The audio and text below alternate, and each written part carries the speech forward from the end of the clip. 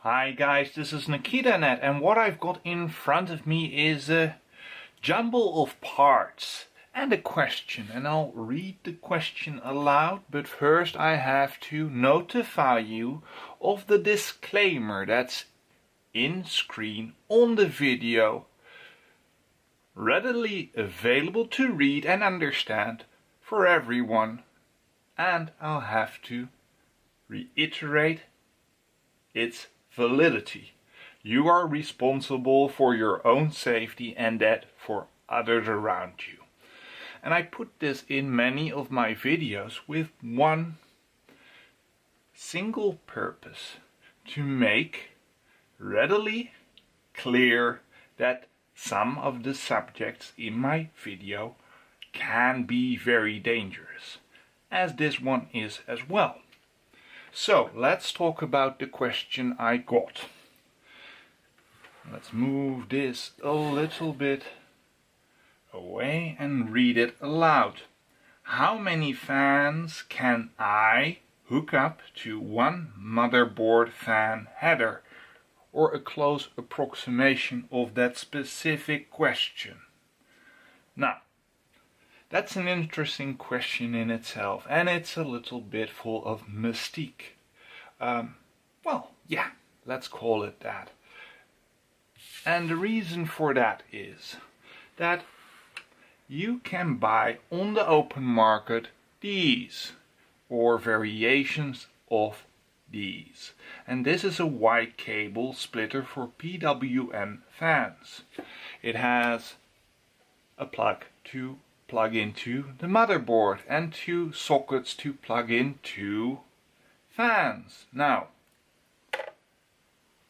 why does a motherboard have one socket and not multiples? But they do, Nikita. They do. Indeed they do. So, why is this question relevant?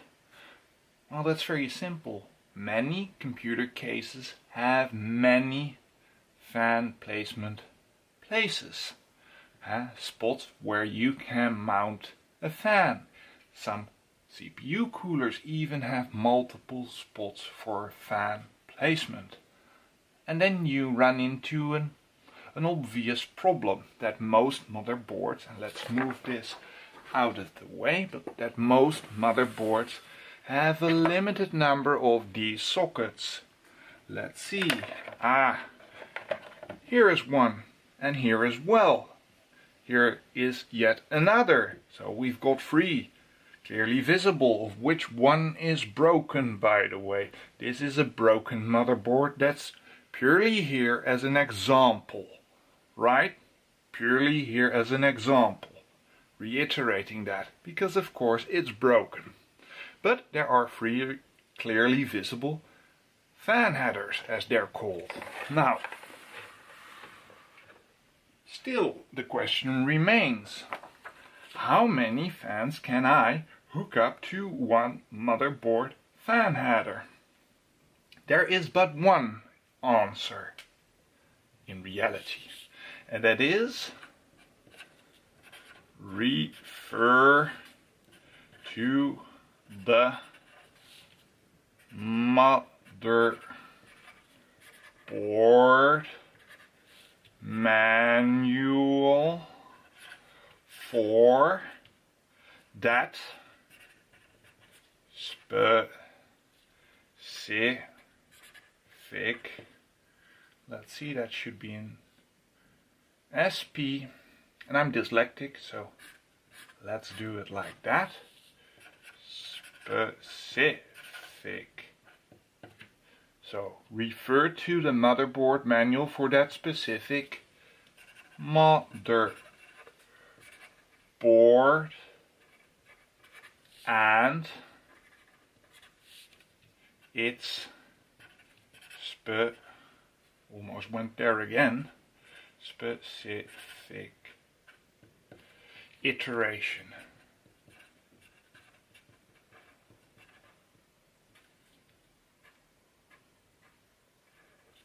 That's the answer. Refer to the motherboard manual for that specific motherboard and its specific iteration.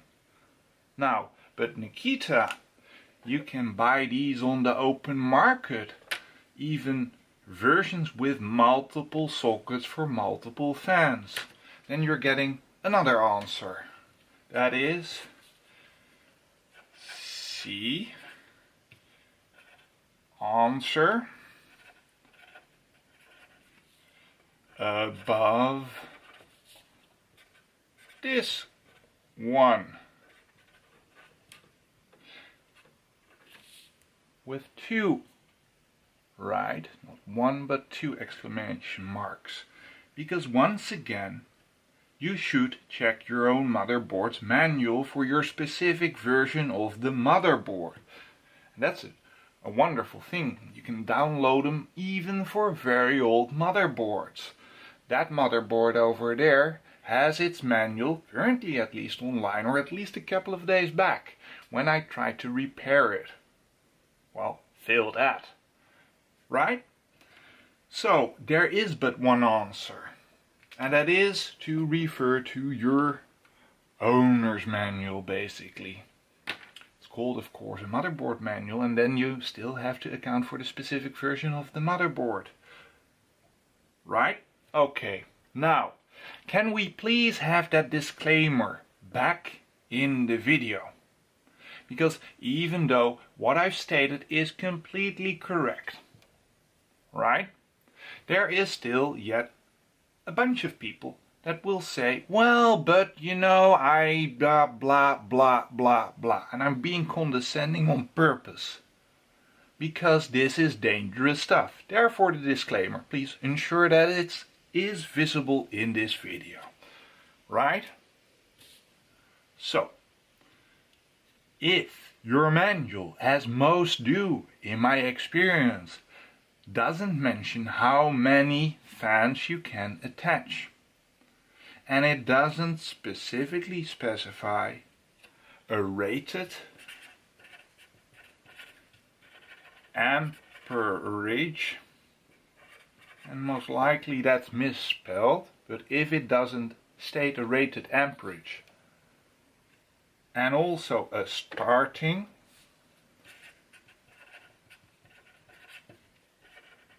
amperage, if it doesn't state those,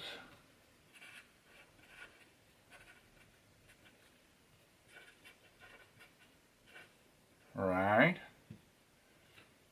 if the manual, once again, doesn't state a rated amperage, and the starting amperage is nice if it's there, but a rated amperage per header,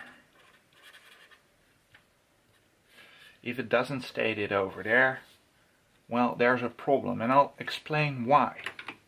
These fans all have an amperage, 12 volt direct current, so 12 VDC, 0.10A, that means 0.10 amps. So that's clear, right? This one, which is a PWM fan, because I'm not in this video talking about the connection interface, no, we're purely talking about amperage in that sense. DC 12V, so direct current 12 volt, 0.18A, so 0.18 amps, right? Now on this one it doesn't state it because it's most likely on the other side, so you have to dismount it. Now if you're sure about yourself, which I highly doubt, and you're buying yourself either a PWM version of this or a normal free wire version of this, and let's not talk about mixing them together, no, let's talk about one, and you add them up, and your manual has a rated amperage per header, well, then you can do the math, right?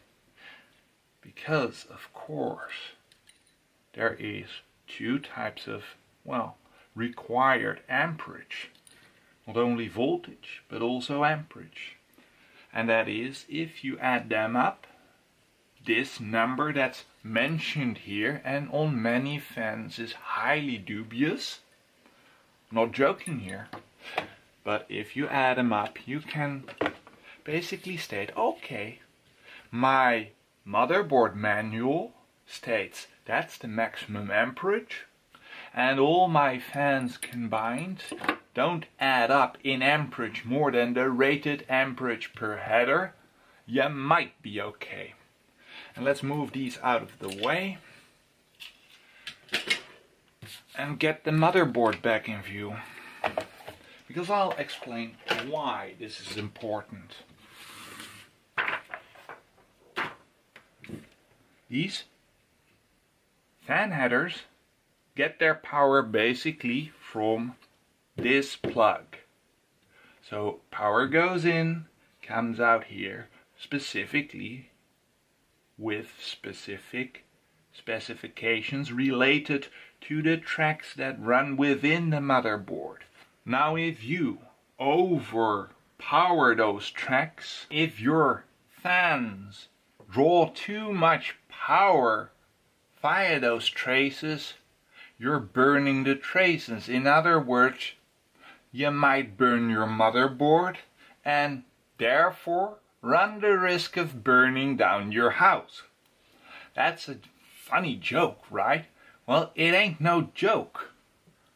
This is dangerous stuff. Look at the disclaimer in screen in this video right now. It's there for a reason. You are responsible for your own and others' safety.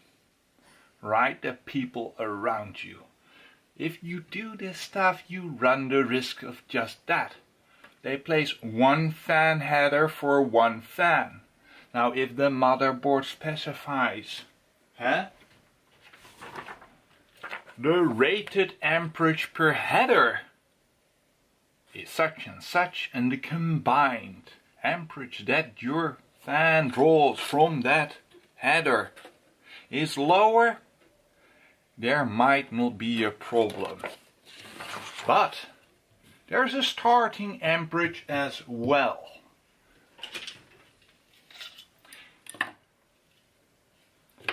I don't see it specified on here. It's not. And in my estimation, unscientific as it is, it's at least twice the amperage as the rated amperage. So it's double that at least. And why am I telling you this? Because of the people who say, oh, the motherboard manual doesn't state it, but they're selling these things on the open market. So let's do this. Of those people that are in this group, there still will be people who say, oh, but I can get away with it. So you have people who stay within the safe margins, then you have people who risk a bit more, and then you've got the silly riskers that go even further, that don't know what the rated amperage is per header, that combine these things willy-nilly, hopefully at least within the same, connection type, but and then you come to the conclusion that there will be people who still think, oh, I'll combine whatever. For those people, and I should have gotten purple because red is bad enough. So let's use, well, a substitute for yellow. Orange, like plutonium stupid. Right? Do not do this. Exclamation mark in triplicate. Okay? For those people who still want to do it. Look at the, what did I say? Look at the disclaimer, it's not there for naught. 1 amp, 2 amp, continuous, starting. Okay, That's it. Now, if you're so silly that you're here, you're beyond, oh, you know, I'm just using whatever. If you're well beyond, of course, staying within the safe limits, then it's this. And I'm not telling you it's this. This is what other people say it is, which I can't verify. Get it? I can't verify this. This is what I've seen most of the time. A starting amperage of 2, while the continuous rated amperage is 1 amp per fan header. At, you know, your own risk with all that entails. So, do not do it. It's clearly written here by me just now, do not do this. Because I don't want to be held responsible, liable, or whatever for your choices. And in fact, sometimes even badly informed choices. But that's how it can be done. And I mean, you can buy 100 of these, but you'll, and hook them up together, of course, and ruin your motherboard, burn it, perhaps start a fire in the computer that burns down your entire house. I'm not joking here. This is dangerous stuff. Now, if your motherboard manufacturer doesn't specify it, you can call them. Ask for a specific amperage rating for a specific fan header. And if they're not willing to talk to you, stay safe and use at max 1. At maximum 1, for those who don't understand what max means. And also realize something. On the open market, there are non-PC compliant fans with PC connectors available that draw in any rate. They are extreme industrial ventilators, or at least industrial ventilators, never meant for an application within a computer, although they might be sold with the same plug. This is dangerous stuff, so I want you to stay safe. So check your specifications as provided by the manufacturer of your specific model of your specific motherboard. They know, they should know. If they don't publicly make that information available, I'm wondering what the true rating is, even if it complies to, you know, the plutonium orange substitute for yellow. So, this is NikitaNet. Once again, there's a disclaimer on screen for a reason. There is a reason why I don't like to talk about this specific part of the PC or computer industry, because it's not all that well. But somebody asked, many people might have asked, and some did. And well, in light of me showing you this one, I thought I better talk about it a bit. So I hope you like this video. Like, dislike at your pleasure. Accept my condescending opinion and voice. Well, of course, I've been trained in school for this, right? I went to school for this, so the condescension is not only valid, it's reasonable. But if you're unsure about this, go to your IT professional and let them in effect incur the liability. Don't do it yourself. Okay? So, thanks for watching. Like, dislike this video, subscribe to the channel, and well, see you in the next video. Bye bye.